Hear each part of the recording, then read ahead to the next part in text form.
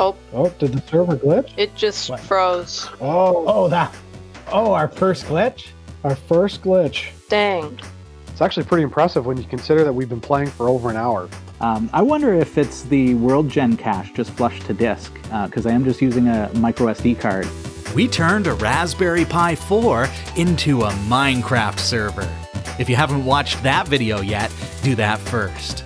After more than an hour of multiplayer gameplay, this is the discussion that followed. This feature is brought to you by Ameridroid.com. Get your Raspberry Pi 4 or other single board computer to power your Minecraft server at Ameridroid.com. American-based electronic sales, shipping, and support. Visit Ameridroid.com. I think it's a mission success, my friend. Hooray!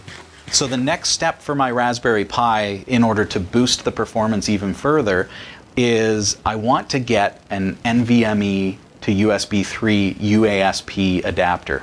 So that's going to give me a solid state drive that I can run the Minecraft world off of. Right. So that when it does that flush, the storage, in this case the SD card, doesn't get choked. Right. Because an SD card, especially on a Raspberry Pi, which does not have a really great micro SD card reader-writer, it's pretty slow by contrast to NVMe for sure. Right.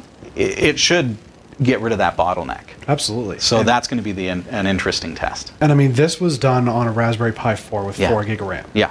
I can only imagine how much better it would be on an 8 gig RAM. Because possible, yeah. I mean, we didn't tax out the RAM at any point. No, and I was watching that buffer. I was watching HTOP there and just kind of keeping an eye on things. CPU got pretty hot at some points, and because I only overclocked, I was a little conservative in my case, overclocking to 1.95 gigahertz. You could go higher than that, but then you risk stability issues and things like that, or the single board computer crashing. But the other opportunity that we have is with the Raspberry Pi 400, which does have a stock 1.8 gigahertz processor, which we could then bump up to maybe 2 or 2.2 gigahertz. That might make a difference. So that might be cool too. So I mean, you can do this on the same method can be translated to any single board computer. It's just making sure that you've got enough power and enough RAM. But the fact is, it worked. It worked really well. Really well. And I mean, we didn't do the comparison on the show, but having done it on a Pi 3 and an Odroid XU4, I was expecting it to not go well. And you mentioned that Mortimer mentioned that it's even working better than the online services. Yes. And I would agree with that. Like, especially, I mean, at the top of the show, we were talking about, or I was saying how I'd use some free services. And the free services performed worse than the Pi. And so you mean the Pi performed better than the free services? Yeah, and even some of I like to put a positive spin on things. Even the paid services, like $5 a month, stuff like that. Like, the bottom end, I would say that they were comparable, maybe. Like the Pi kept up and did well, and there was what, 8 of us on there.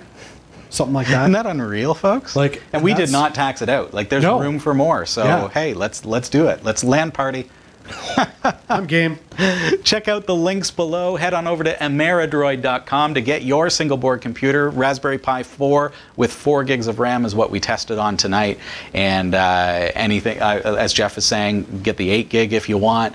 And you're going to probably even see better performance than we saw, which is pretty astonishing. And there are other single board computers and other products there as well. And the links below also contain my script to set it up. More information as well. So if you're not seeing that, if you're watching this on cable TV or anything like that, head on over to our website, category5.tv, and just do a quick search for Minecraft Raspberry Pi, and you'll find the video with those links and the instructions and the script to install it and everything else. Oh, yeah. Fantastic stuff. Well, Bald Nerd, I've just threw up a bunch of torches in a couple of paths. Thanks, dude. Are you still down there? Oh, yeah.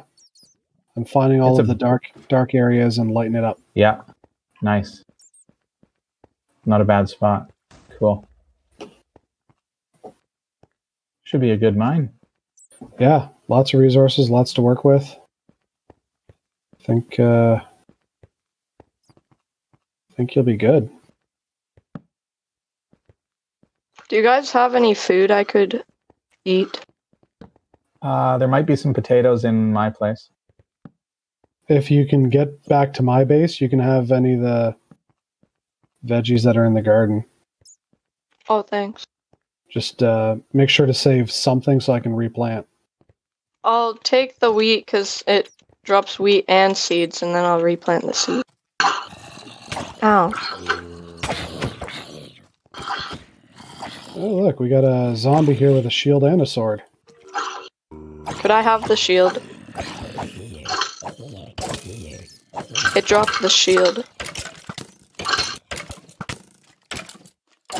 Nice. You still have some torches? I'm flat out. I do. Nice. This is a sweet cave. Yeah, man, it just keeps going.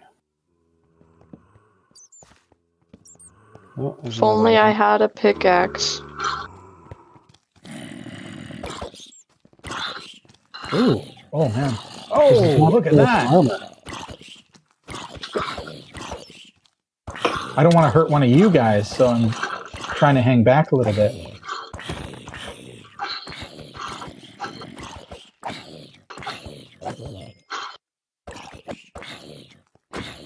Oh, did the server glitch? It just What? froze. Oh, our first glitch?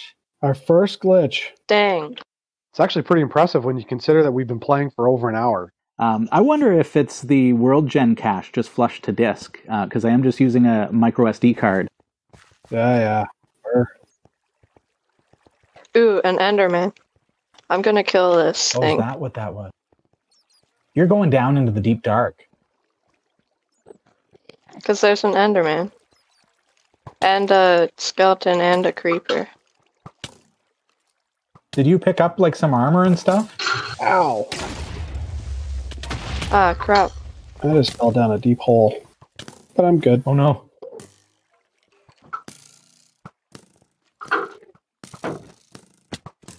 I might die. Creeper. That hurt. Okay, I'm at 1 heart. Could you guys help? All I have is rotting flesh. Yeah. I mean, I'm holding them off with my shield. I need help. I don't really have anything. I'm like, I'll put on my... Yeah, I'm down to 1 heart. Creeper got me. I can hear This a is how I zombie. I'm fight. probably gonna die.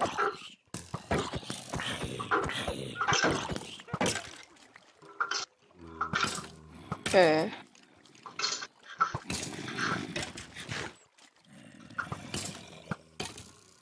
I don't even know where you are, Mortimer. I'm in your cave.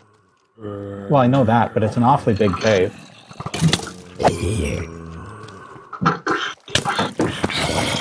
There we go. Did you... How far down did you go? Like, I don't even see you, and I don't have any torches or anything. I just got out of your cave. All right. Man. That is one impressive cave. Thanks.